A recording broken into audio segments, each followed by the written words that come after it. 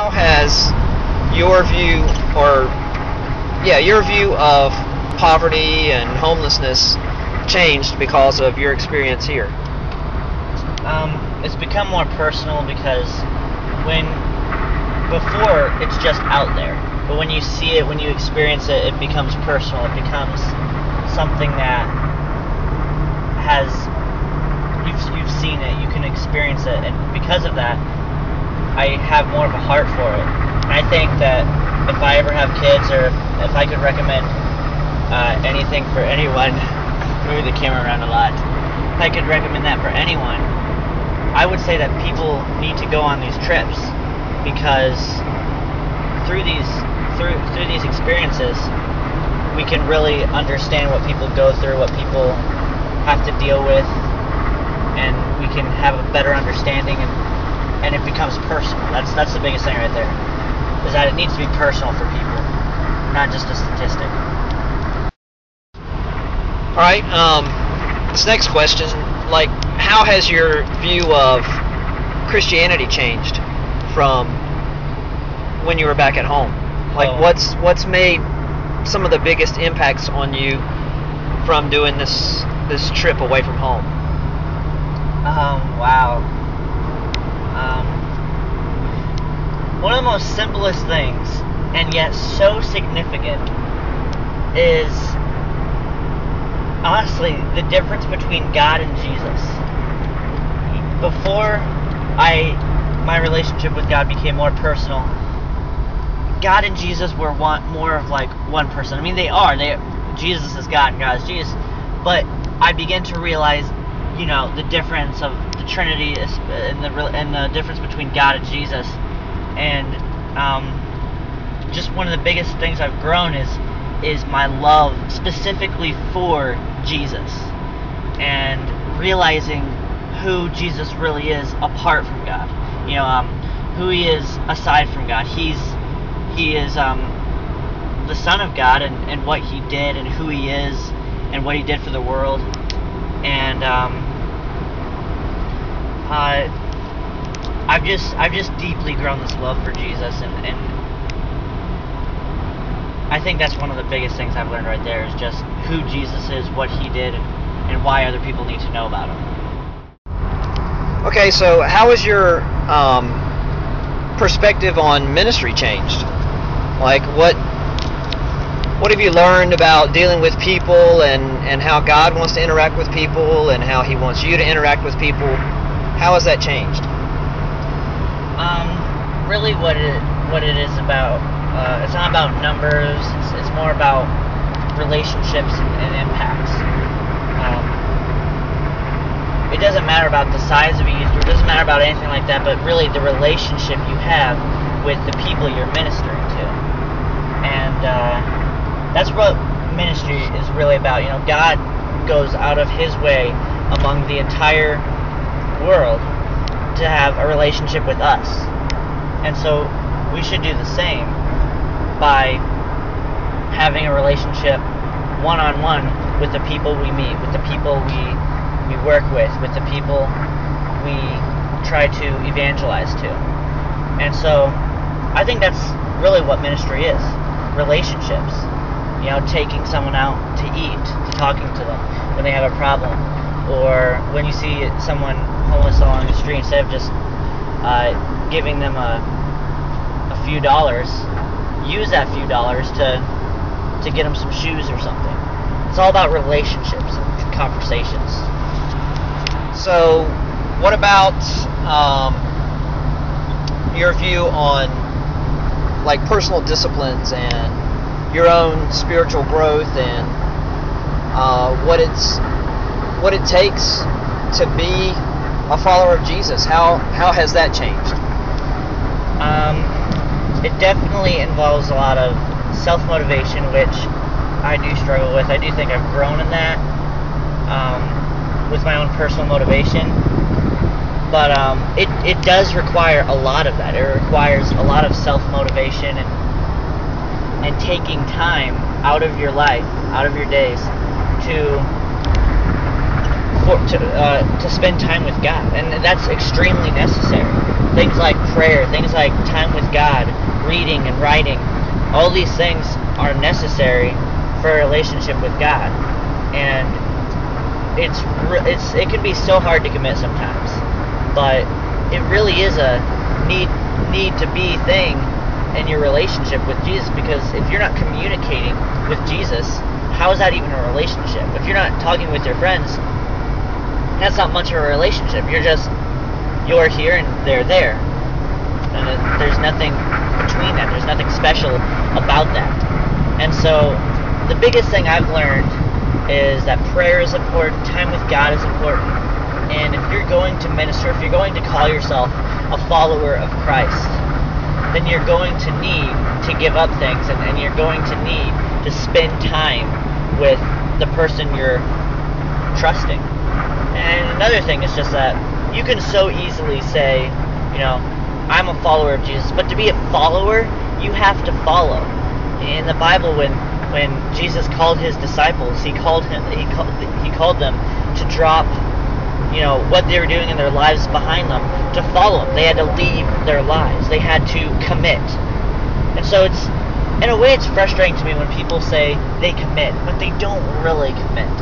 So it's all about commitment. It's all about time, and in the end, it prospers. It's not a hassle. It's not, I have to sit down and do this. It's a enjoyable experience because you get to spend time, learn more about your commander Jesus. Hey, there's no doubt that traveling and being in ministry is a challenge and difficult at times. What were some of the harder times for you over the last 7 months of doing this kind of journey? Traveling? Yeah. First of all, it's an interesting experience having to, first of all, my dresser is a bag, and I'm constantly having to keep track of all my stuff and keeping it in one place, and then unpacking and repacking over and over. So that process can be kind of stressful. I've had moments where it's been very upsetting, I suppose, that I've realized how much it means to have a bedroom, to have a bed, to have all these things. When you're traveling, you don't really have those things, so it's really nice to have those things. So I'd say that's some of the hardships of traveling and ministering, but I mean that's ministry. Then there's missing home, there's missing your friends and stuff, but of course there's also the reward of meeting new people, hearing other stories, and even sharing your own stories. Other sacrifices, I suppose, would be along with ministry comes fasting and commitments, and trying to commit yourself to not really be concerned so much of yourself, but as to others. So you have to make a conscious effort of that. And so there are sacrifices made, but it really is worth it. So the experience has been awesome because of the sacrifices I've made. How has your view of yourself changed? What have you learned about yourself or discovered maybe that you didn't know, or something that became more empowering to you about yourself or about your future? I have always had a passion and a love for others, but it never really sort of set in. Growing up, I was like, I would probably enjoy being like a motivational speaker or anything like that. That would be kind of cool, just because, or even like a therapist or whatever, I don't know. Just because of my love for people, and I've always had, that care for people. But it never really came out, for a while. What I really settled on, I went from filming to acting and all that different stuff. But what I really settled in on, and I was set for it, was voice acting, and I still love it. I love to voice act, and I would love to do that. But through this internship, my love for people has just exploded. It's just like overflowed out of me, and without a doubt, I've learned so much about myself, of what I want, who I am. I am meant to be, and I also desire to be, a hope and love to a broken world. I've realized that for myself. I want to show people that the world isn't as dark as it seems. And I've also realized that for myself. While in the process of learning how to teach others that, I've learned that for myself. You know, that I have to stay positive. I have to stay confident. And I can't give up, no matter what hardships come upon me. If it takes, giving it all, I have to be willing to do that. And so I've really developed a war-like attitude towards missions in life, missions of giving hope and ministering. And so I try to teach that to others. And so that's what I've mostly learned about myself, is just that I am a warrior. And I have to treat life as a warrior. When temptations come, when hardships come, when people I am somewhat confused about how to handle, when situations like that come, I have to approach it like a warrior. I have to be a warrior. And I think through this internship, I've done that. I've become a warrior. Of course, there's always times to grow more of a warrior, but I've really grown into my, I suppose you could say I've put on my armor through this internship. What do you think will be the most difficult challenge for you now that things have kind of come to an end here? What's going to be a challenge for you in the next phase? To be honest, and I mentioned this, it's going to be self-motivation. I struggle with that, but I'm definitely much more motivated than I was before. When I get home, I'm going to try to work really hard on that. I mean, I'm going to spend this next week getting my head in gear to say, okay, this is what I have to do.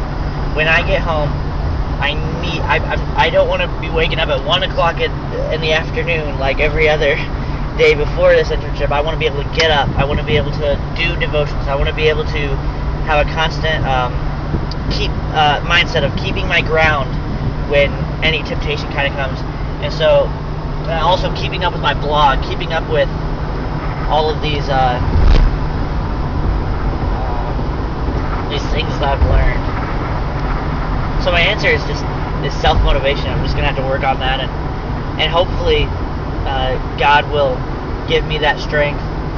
Also, I pray that God would give me people in my life that would walk beside me to help motivate me, because I think that always helps when others are there to help motivate you.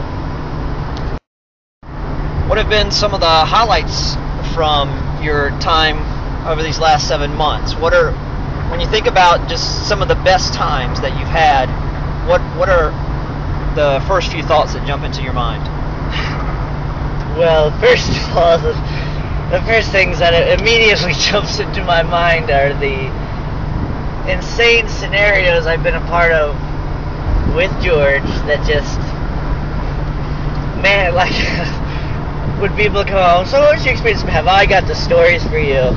Just, it's been a riot, to be honest, just the experiences. So that's one of the things that jump in my head, but to say that's the only thing, of course, that's not, but that is one of the things that jump into my head, because, oh man, just the things I can laugh about through this. But aside from that, things that really jump out are getting to speak all the more puts in my heart, puts in my head that this is my future. I am meant to have a mic in the hand, and it's the thrill of being up there. It's almost similar to a thrill of riding a roller coaster, just the thrill of being up there, engaging with an audience, and seeing how they react, and even being able to see positive feedback. That means so much to me. it not only builds me and myself, but it also helps me. By the end of the day, it feels good to know that God is working in hearts through me. It feels good to know that God is working through me, and that I can work with God to give hope to others. So that's one of the biggest highlights right there, is just speaking and getting to tell my story, and people listening and being willing to listen. And another highlight I'll say is that getting to see things I've never really gotten to see. You know, simple things like seeing homeless people, or which we've gotten to do a few times. Getting to go to rallies or conventions where we've got to hear stories of hardships, and it's become more personal. Those are the highlights right there. So that's what I think comes to mind. How has your view of church changed? If I may say, I don't want to. I have to be careful with how I put this, but I have seen, and not as much seen, but I've gotten to hear a lot about how church works, and unfortunately a little bit of church politics. And I have to be careful how I put that, because I don't want to. I have to just obviously be careful with that. But I have seen and heard of some church politics, and so church for me is it has a lot of potential to reach a lot of people, but you have to be careful, I think, within church. Church can be a place where people can be turned away, but I've also seen how church can be all the more beautiful. Through this internship, I've seen, wow, church is awesome. So I've seen a lot of positives and negatives of it. Worship at a lot of churches I've been to have been very exciting, very intense. So that's huge right there, just to sort of see, wow, worship is meant to be, honestly, it's meant to be a party. A party with the right, don't let a party get you pulled away from the message of the party, but worship is meant to be fun. It's meant to be worship. It's meant to be a celebration, and that's one thing I think that needs to be in churches. Is I know it depends on your preference of what you prefer. If you prefer hymn books or more intense with guitars and drums and stuff, but from my perspective, I think worship should be out of the hymn books and just into just really fun worship. That's just me. It really depends on the person. Another thing I've learned from church is that it's important to take notes on the messages, I think. Also on church, you gotta be real when it comes to church. It's so easy, whether you're working with the church or you're just attending a church, there needs to be a presence of realism there. People have got to be real. It needs to be a place where you can come broken and leave motivated. It can't be a place where things are covered up. It can't be a place where things are hidden. So I think that's my perspective of church. How have you learned about faith and trusting God during this time? Faith and trusting God. You hear stories of we just finished watching a movie, and this person was asked, are you a Christian? Are you a follower of Christ? And his reply was, well, I used to, but I've kind of strayed from that. I don't really believe that anymore because of my, I think it was his mother who died of, I think, cancer. And he just sort of said that. And that's just an example of what faith means. It's easy to follow God when things are great. But as soon as things go bad, that's where your faith is truly tested. And I remember talking to one of my friends who was wanting to commit to Christ. He was like, "Oh, I'm up for this." But then the hardships came. And I was talking to him and I said, "What did you think you signed up for? This is an army you've signed up for. You know, following Christ is an army. You're in an army. And this is war. And that's why you have to develop that warlike attitude." And so when it comes to faith, when temptation comes, when troubles come,